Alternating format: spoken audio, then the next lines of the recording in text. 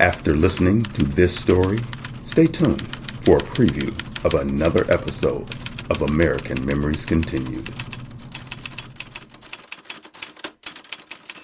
As new dreams are born and hopes are lived, so too are American Memories Continued.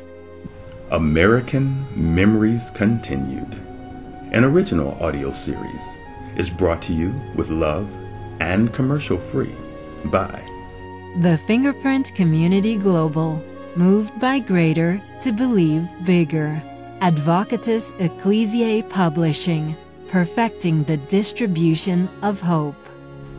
and by the ongoing monthly support of friends, community members, and sustaining faithful partners like you.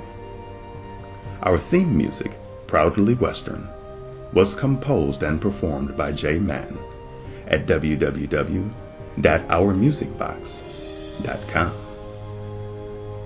We're thankful and humbled that you've chosen to tune in regularly for your favorite episodes of American Memories Continued. Not just stories told, memories lived. Today's episode is entitled, Give Me Some Credit. Let all of your cares go for just a little while. Listen closely. Prepare your heart to be stolen.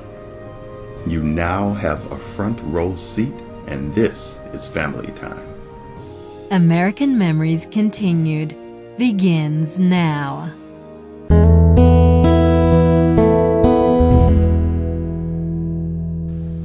Everything changes, and it's time to get real when you're seeking to find out if you can qualify for your first car.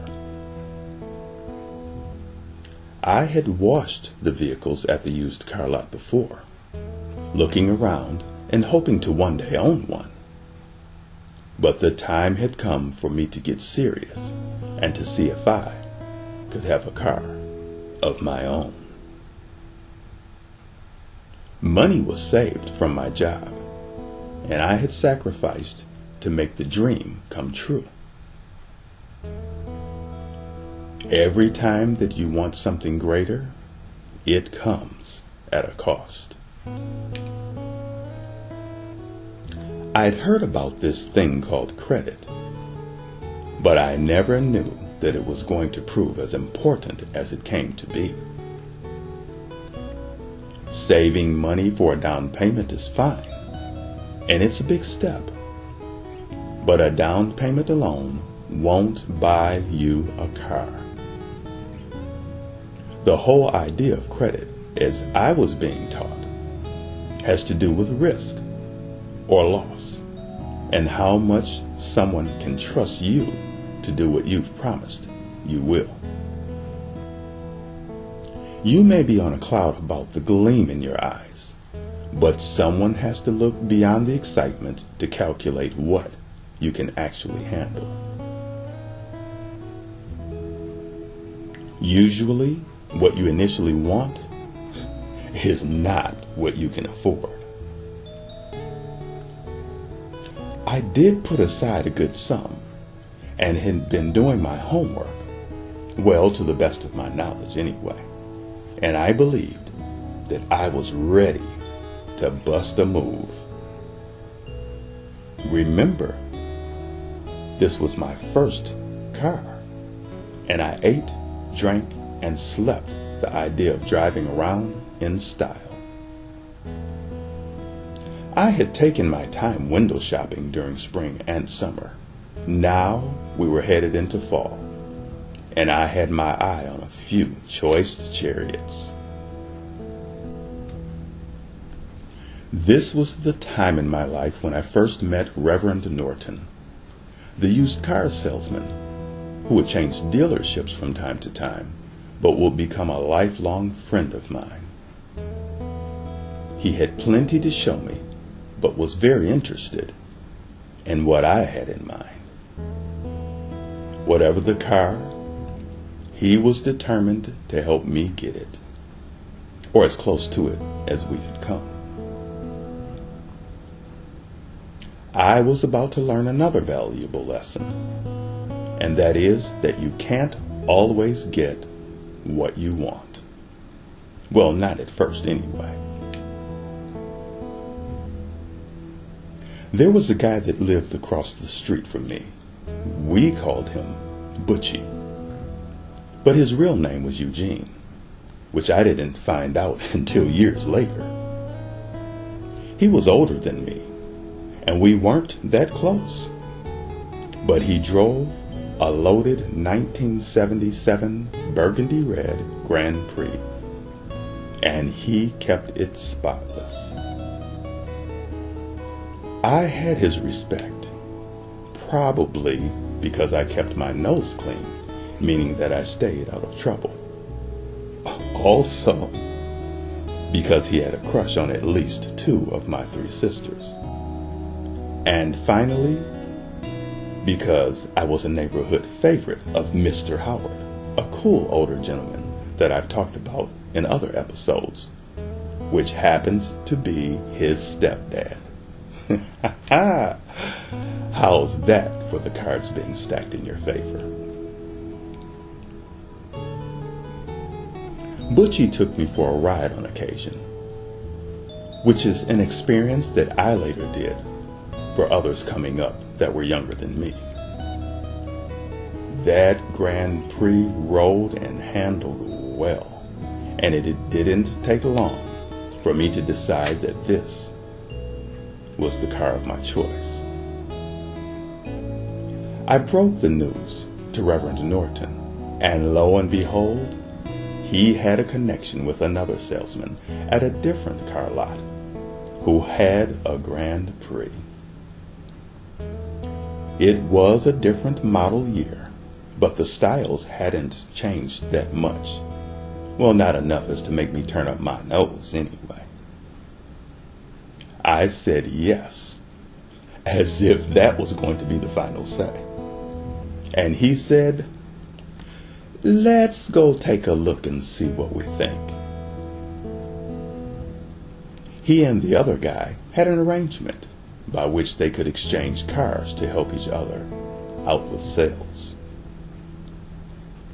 The color was an unusual medium pastel green, and the car was almost in mint condition. No puns intended. Reverend Norton had done his work, but I was going to need a cosigner if I wanted to drive away in this beauty. I really didn't like the idea of someone else's name being on title, so I was struggling with the idea. There were other car options that would work for me, but of course, I had fallen in love with this one. Then something serious happened in our household at the time, at the same time that I was pondering what I was going to do. And a chunk of my down payment was going to be needed to help out. What horrible timing. After a moment of hesitation, family is family, so I gave the money. This helped with my decision, actually. And guess what? A few weeks later, I took delivery of my new, slightly used, first car, which only 2 weeks before that wasn't even available. My first official car was a triple gold tan 1976 Gran Torino Braun, and I was in love all over again.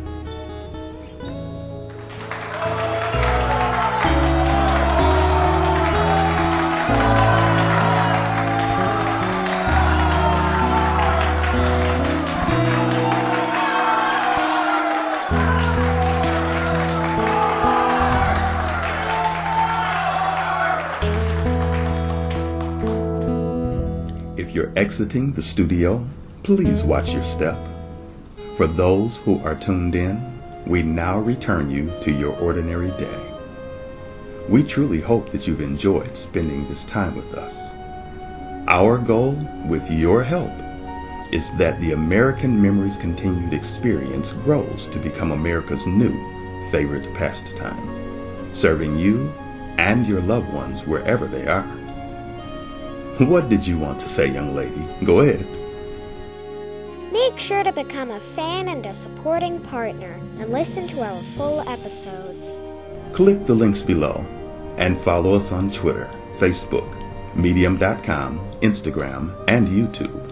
And don't forget to give us a thumbs up, leave a comment, and subscribe. Give American Memories Continued to yourself or to someone that you know. Thank you for listening. Thank you to our veterans for all that you've done for us. And truly, we thank you for your ongoing support. Until next time, God bless. God bless you. And now, a preview from another episode of American Memories Continued. Michigan. Well, I say neighbor when respectfully I should have said Mr. Howard. A cool older gentleman that used to say good morning to my father in an unusual way when they both came out to see about their lawns in the morning. There seemed to be some kind of unspoken competition going on between them, but truth be told, Mr. Howard's lawn looked much better than ours if memory serves me correctly. Sorry, Dad. Easy money. That was it. That was the unusual morning greeting. You see, they were both...